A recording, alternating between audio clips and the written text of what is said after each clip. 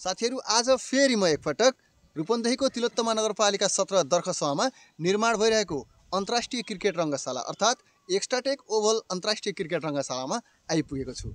आज फेरि म तपाईहरुलाई यस रङ्गशालाको विषयमा यहाँ भइरहेका गतिविधिको विषयमा तपाईहरुलाई अपडेट गराउनका लागि म यहाँ उपस्थित भएको हुँ।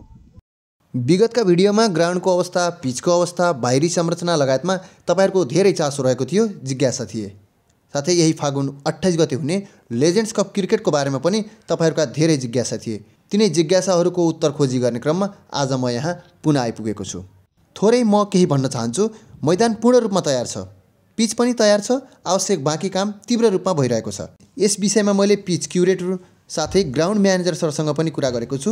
भिडियो अन्तिमसम्म हेर्नुहोला। तपाईहरुका जिज्ञासालाई यस भिडियो मार्फत सकेसम्म सम्बोधन गर्ने प्रयास गरेको छु। भिडियो मन पर्यो भने कृपया आफ्नो प्रतिक्रिया जनाउन नभुल्नुहोला।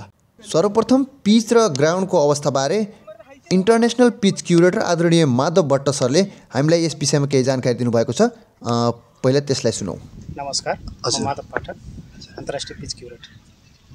यस एक्स्ट्राटेक क्रिकेट ग्राउन्डको जति पनि टेक्निकल ग्राउन्ड सम्बन्धी टेक्निकल फिल्डहरू मैले हेरिरहेको छु, टेक्निकल पार्टहरू जसमा ग्राउन्ड, ड्रेनेज, फेन्सिङ, पिच यी सबै कुराहरू मैले हेरिरहेको छु। अब नयाँ अब हाम्रो 28 गते फागुनको 28 गते हाम्रो ओपनिङ छ। यसमा लेजेन्ड कप भनेर गरेको छ। अब यसैबाट हाम्रो ओपनिङ हुन्छ र त्यसैको लागि हाम्रो विकेटको तयारी गरिँदैछ। ग्राउन्ड अलरेडी हाम्रो तयार छ। धेरैजना मेरा युट्युबमा भएका साथीहरूले कमेन्ट मार्फत अब बाहिरबाट सरसर्ती ग्राउन्ड हेर्दाखेरि र अब यो पिचको देख्दाखेरि चाहिँ के यो रङ्गशाला चाहिँ यो ग्राउन्ड चाहिँ खेल्नको लागि तयार भइसकेको हो कि होइन, कि अलि हतार पो गरियो कि भन्ने धेरैजनाको कमेन्ट छ। के छ यसमा? हजुर त अब यससँग विज्ञ पनि रहनुभयो, कामै यही हजुरले गरिरहनु भएको छ भनेपछि के छ खेलको यो मैदान र यो पिचको बारेमा बताइदिनु न। होइन, हतार केही पनि छैन।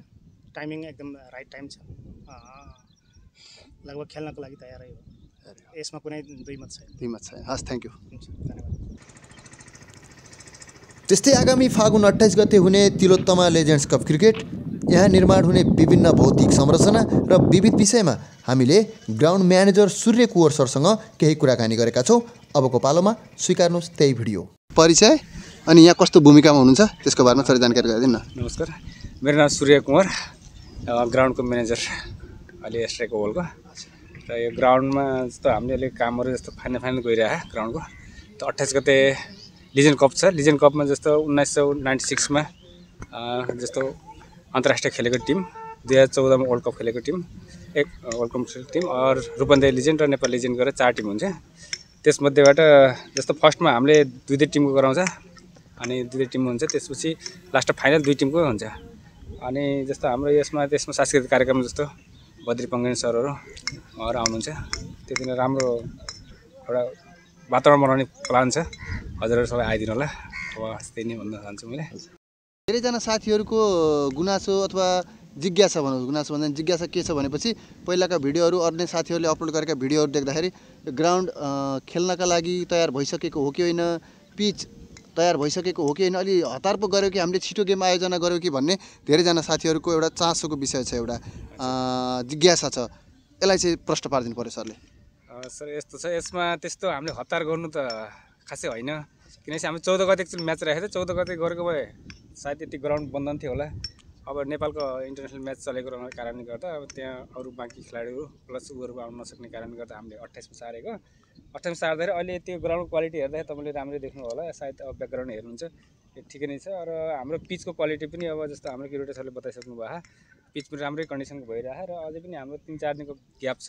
त्यसमा हामीले रोलिङहरू गर्ने र जो पनि हामीले क्वालिटी बनाउनु पर्ने छ त्यो हामीले गराउँछौँ। त्यसमा कोही शङ्कै हुँदैन। सबैले नै राम्रो भन्नुहुन्छ। यसमा जस्तो शक्ति गौचन सरहरू अबदेखि लिएर सबै खेलाडीहरूले हेरिरहनुहुन्छ। पिचहरू अब इन्टरनेसनल खेलेको मान्छेहरू हेरिरहनुहुन्छ। पिचहरू क्वालिटी अनि ग्राउन्ड क्वालिटी के हुनुपर्ने त्यो चिजलाई अहिले हामीले चाहिँ ठिकै छ भनेर उहाँले सबै भनिराख्नु भएको छ। र हुन्छ, त्यस्तो हामीले हतार गरेको छैन। तपाईँहरू आउनुहोस्, हेरिदिनुहोस्, एकचोटि ग्राउन्डमै हेरिदिनुहोस्, क्रिकेटमै हेरौँ, रमाइलो गरौँ, त्यही नै भन्न चाहन्छु म। धेरैजना यो मेरो युट्युब च्यानल मार्फत भिडियो हेर्ने मेरा सब्सक्राइबर साथीहरू जति हुनुहुन्छ उहाँहरूले यो ग्राउन्ड चाहिँ बनेछ, अब हरियाली पनि राम्रो छ, पिच पनि राम्रो छ पनि भन्नुभएको छ धेरैजना साथीहरूले।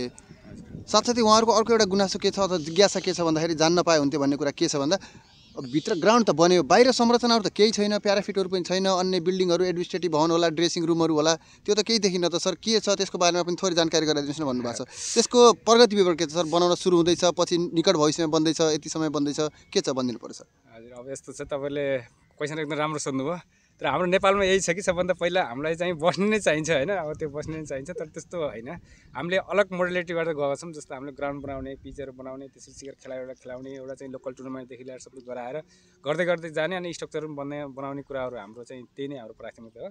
अब हाम्रो त्यो थिङ्क त्यस्तो नसोचौँ कि हामीले पोजिटिभ सोचेर गयौँ भने जस्तो ग्राउन्ड बनिसकेको छ, खेलाडीहरू कोही पनि खेलाडी आएर खेल्न सकिन्छ। अब इन्टरनेसनललाई आइसिसी जस्तो मानेर दिने चिजहरूमा, क्यानले दिने चिजहरूमा, जस्तो हाम्रो स्ट्रक्चर बन्ने चिजहरूमा हामी प्रोसेसमै छौँ।